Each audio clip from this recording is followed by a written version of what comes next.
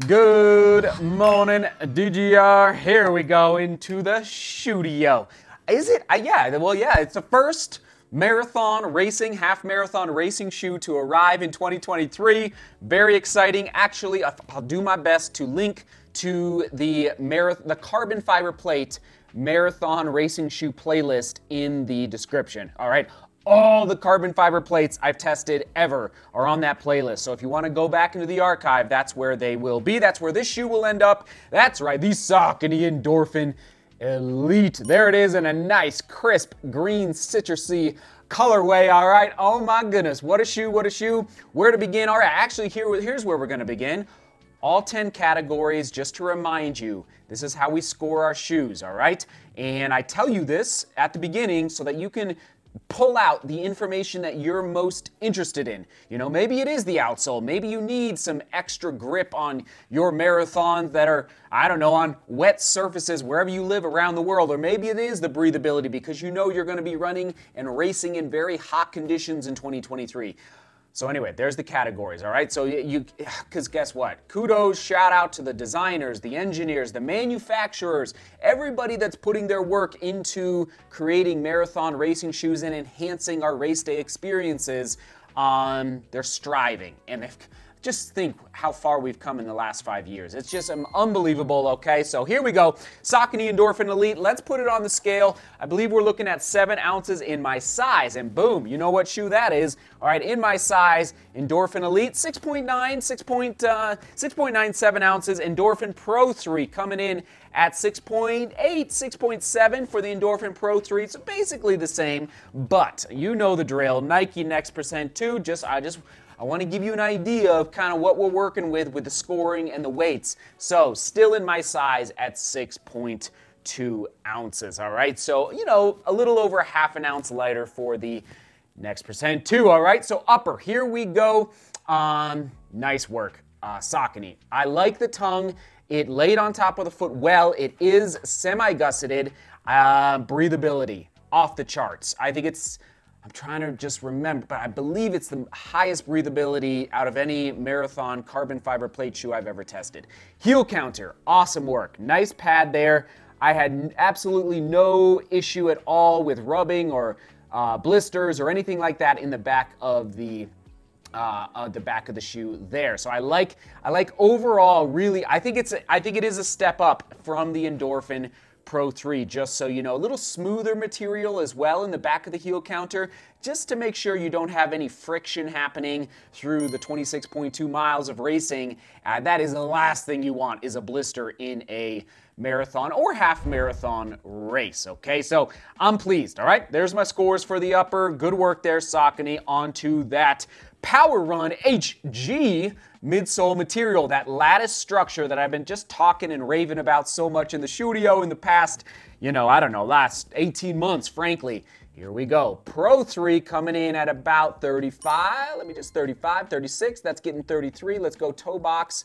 26, okay. Interesting under the toe box. Let's just confirm here on the medial side. Okay, about 31. All right, so just giving you a range here. Okay, interesting. So Saucony, I'm going to say, hold on. See, I'm getting 37, 38 in the back here. Now, listen, this midsole Endorphin Pro 3 is a little old at this point. 38 there. And let's just do one on the bottom. 34. Okay, so I think that the Endorphin Elite, I don't know officially. We'll get some more information after the embargo is over, but I believe they firmed up the midsole just a smidge, which I think is smart. Now, if you like a little softer, Endorphin Pro 3 for your midsole ride. But for that midsole, it feels, just to the thumb test, it just feels a little more firm. I bet they're going to confirm that once this embargo is over. When I'm filming this, the embargo is still up, so there's not as much information out there, but it feels a little more firm just to the thumb test as well. Now, the plate changed, okay?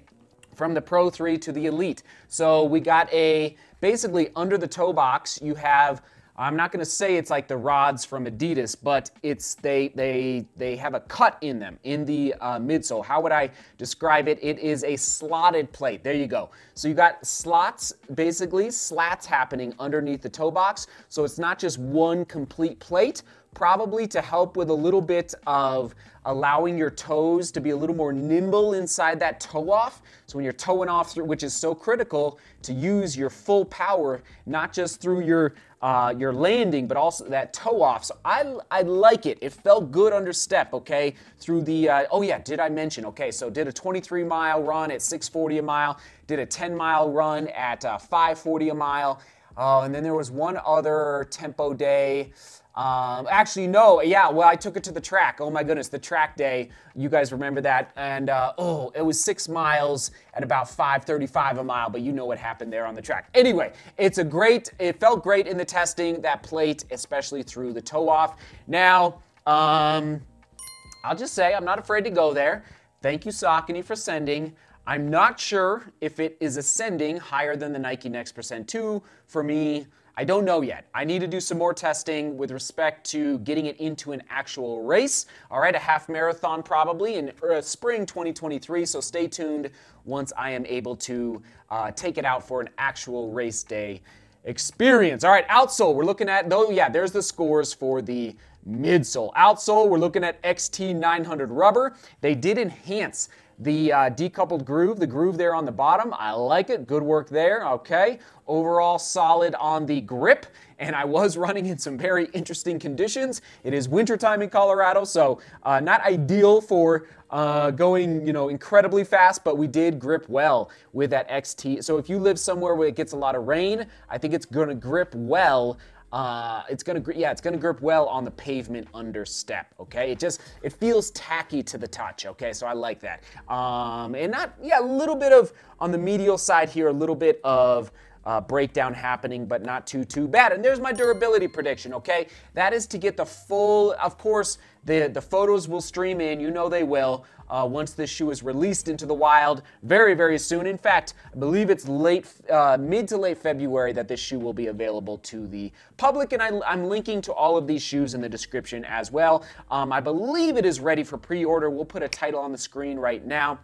I think you can pre-order it now if you want to get in line, because I predict it's going to sell out. I really do. At least the initial wave, and then they might have a second wave released, but I bet this shoe is going to sell out. Fit, comfort scores, there you go. I'm not crazy concerned about comfort for a race day shoe. What I'm really worried about is am I going to go fast? That ride and energy return, and the weight of the shoe as well, definitely for racing, everybody. All right, how will I use this shoe? Of course, racing.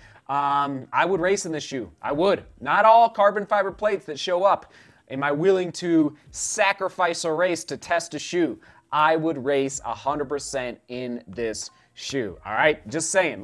It's these two. All right, and this guy. All right, and we'll get to the price point here. And actually, let's do the price point right now. Still, now you can buy the Next Percent 2 on sale in certain places, but still at that $250, $225 Endorphin Pro 3, $275. I'm going to hold them accountable. I'm not afraid. All right, Saucony, there's your score for the price point. That's getting up there. That's definitely getting up there. So 5 out of 10, that's a little rough. I mean, if you need to save $50, I'd go Pro 3. I really would.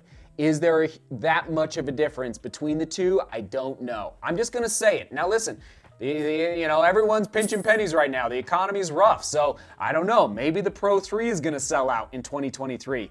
I love the Pro 3, but it is, yeah. So and again, that's where I mentioned at the beginning, all the categories. Maybe you are looking for a new and updated and very breathable upper.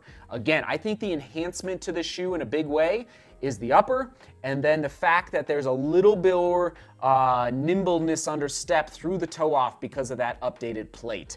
But is it worth $50? Again, that's where you just think. All right, you just look at your bank account and make a decision. All right, and again, they are all listed down below from Running Warehouse if you want to pick any of these carbon fiber plate shoes up. There you have it. Other shoes to buy. You know what they are. Just 2 of them, okay?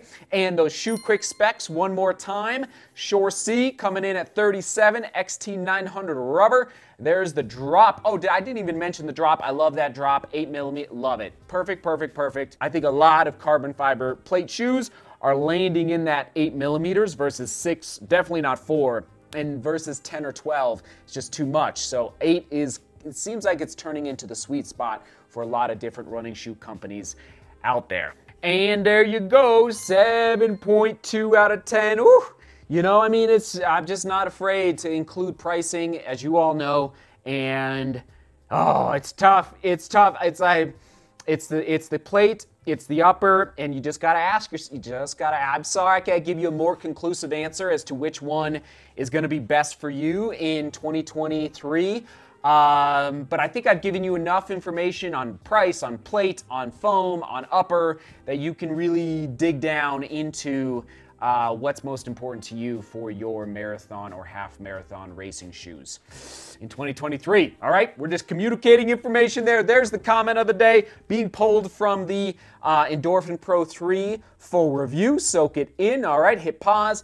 And then question of the day, what marathon or half marathon are you already registered for in 2023? Which one are you are rocking and rolling, you're ready to go? If you want to say the shoe you're going to race in, that's great. That helps everybody, but at the very least, are you registered? Which ones on the roads, road or half marathon? We will toss it to the Endorphin Pro 3 full review. Endorphin Pro 3 full review right there, right there. Oh my goodness, what a day. I know it's hard. I know it's hard. Good luck. Good luck. It's a good problem to have. It's an incredible blessing. All these designers, engineers, everybody making these shoes, they're doing great, but it makes our life hard as consumers out there in the running shoe marketplace. All right, seek beauty, work hard, and love each other. See you tomorrow.